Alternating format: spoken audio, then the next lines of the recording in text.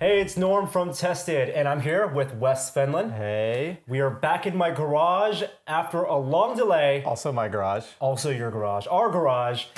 After a long delay. Norm, we have an arcade cabinet. We have an arcade cabinet. Here's an update, finally. It works. It works. Gotta apologize. It's been a while, so we just gave an update. We're trying to run through a bunch of technical problems. Time just went by, but we got some progress. So wanted to check in.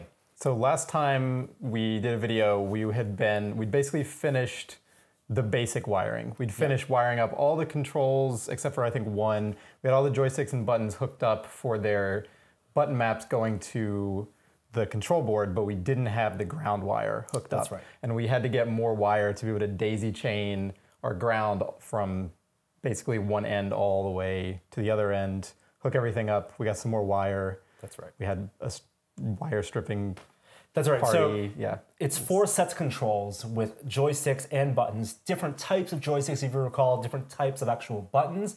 They're all connected to something called an iPack, which is a control board that from Ultimark, who also made our spinner and our trackball. That's right. Yeah. And that connects to a PC over USB, and it just basically interprets these buttons and joystick directions as keyboard commands. Right. So when you look at the control mapping software, which we use a little bit, you just see, you'd hit up on a joystick and that would be like the V key.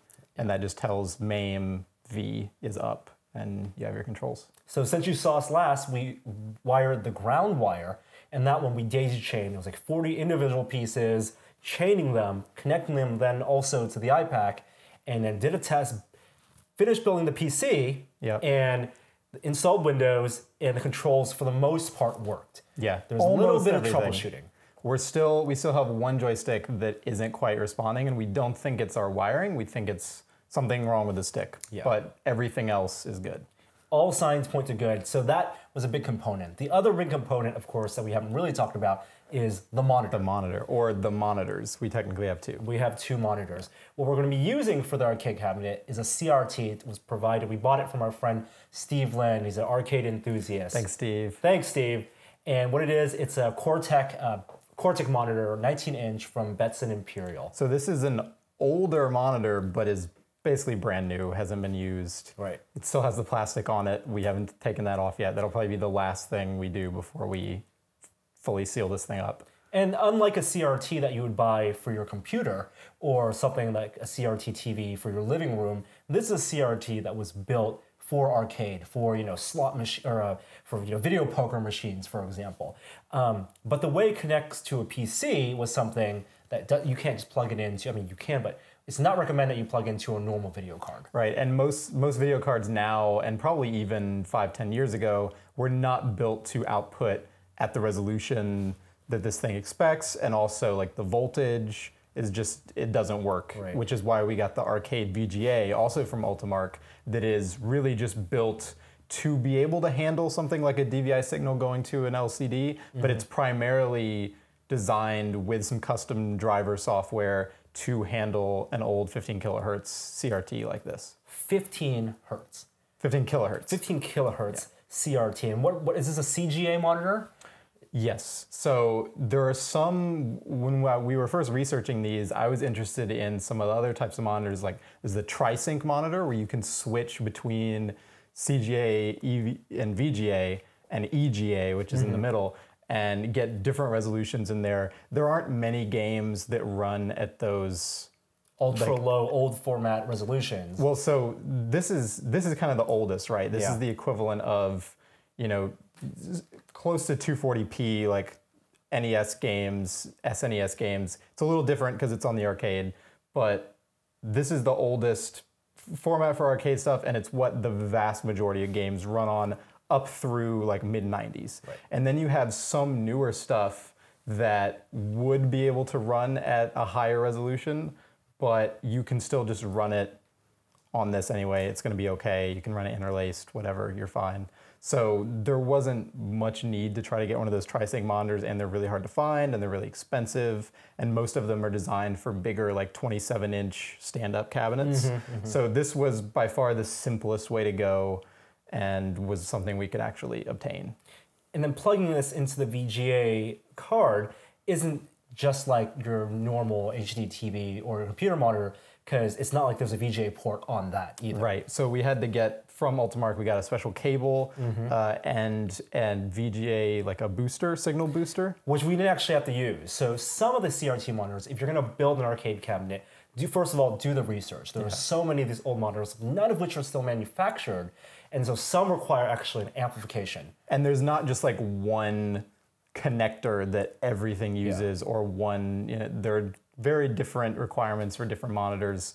If you can get a Wells Gardner, that's kind of like the most standard, and you're going to be able to, no problem hook it up to like the arcade VGA. But yeah, it can get a little tricky. And you may have to splice your own cable, for example. And with VGA, it's fairly simple. If you can buy a cable that has the endpoints and leads, you can actually wire them RGB and all those other signals. Fortunately for us, we didn't have to do that. We didn't have to do that. The cable that we got that came with the video card plugged right in. There's power that goes into the monitor, plugging that in, and then plugging into the PC. It didn't work the very first time either. So we had a lot of driver issues. We're using Windows 8, which is a little trickier. Like if you had XP, that's kind of, a lot of this arcade stuff was, people were figuring out MAME and really making it work around Windows 2000, Windows XP. And you could run MAME on like a Pentium 4 at the time, and most games would play just fine. So that's kind of what everything's based around. And now they have drivers that'll work for Windows 7 and Windows 8, but it's like they're hard to find. It was kind of had to go through some weird steps in the setup process where it was telling me the drivers were installing, but then it just wasn't installing anything. Finally got the drivers to install to the point where it would recognize the proper resolutions, and then this thing just came to life. That's right. So it actually works as the Windows desktop. Ultra low resolution, what is it? We can run it at like 640 by 288? Yeah, so we can do 640 by 480, but it doesn't run as well for the desktop. You get a little flicker, but you can run it at 640 by 288, which is non-interlaced, and then it looks great. It looks great. And the flicker that you do see on the screen right now, that's just because I'm recording this video at a different frame rate and a different frequency. But to us, it's almost flicker-free. It's still not feature complete yet. Yeah, so we barely have MAME installed. Yep. We have MAME installed, and we have a front end installed called Mala that is designed to do a bunch of different things. You can use multiple emulators with it if you want. It's a front end. You can skin it so you could swap between, Super Nintendo games and NES games and arcade games. The main advantage of Mala for us is a few tricks it can do with, for example, when it's set up right, you can touch a joystick and it will orient your game browser and your game to the direction that you're facing, right? Which is useful for us because we have different orientations, 3 different orientations for where the controls are coming from. Now we're going to run the software in the next episode. The final episode is going to be all complete and finished. We don't want to talk about the monitor today. Most people building arcade cabinets will not be using a CRT. They'll be using an LCD like the one we have there. Yeah. We picked a Dell 2412M, kind of middle of the road, $200 LCD. It's one of their ultra sharps, but it's not like their super high end ultra sharps. It's kind of, they broaden the line a little bit, but it's still a really good monitor. And when shopping for an LCD for an arcade cabinet, you want to consider 2 things. You want to consider the color gamut, the range of colors, which has an IPS monitor. It's got some power fluctuations going on. We do have some power, all cables and everything. And then the other thing you want to consider when buying an LCD is the input lag. Yeah, so when I first started researching the LCDs, we didn't know yet which we were going to use, right? We weren't sure if we'd be able to get our CRT. And knowing that we were going to build a cocktail cabinet, the thing I kept coming back to was I wanted the viewing angle to be as good as it possibly could be.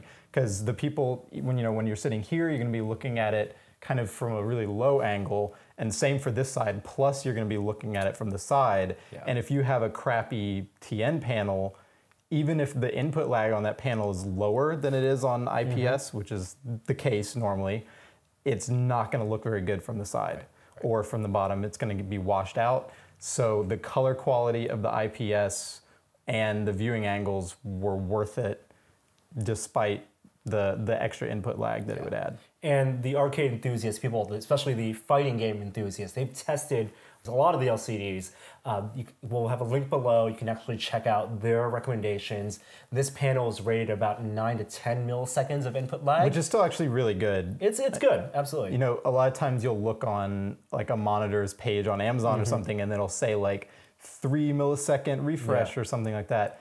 That's inaccurate. Right. That's not the actual input lag of using that panel. That's just like the gray to gray response time for the pixel. Not the same thing. So that can be kind of misleading. So the fact that the entire signal processing pipeline for this monitor is under 10 milliseconds, that's less than a frame if you're at 60 FPS. Right. So that's pretty damn good for an LCD. Absolutely. And that one's even 1610, so it would give you a little bit more, you know, vertical space. Yeah. So if we had built it into this, we'd actually have a larger overall real estate in here. Still have decent viewing angles, but it wouldn't be as good as classic CRT. So that's where the arcade cabinet project is right now. Thanks for being patient. I apologize again. And we'll be back in a little bit. I'm not going to promise when, but everything's going to be done. We're going to run through the software and actually play some games. Yes. Yes! Arcade games. Arcade games. We'll see you guys next time.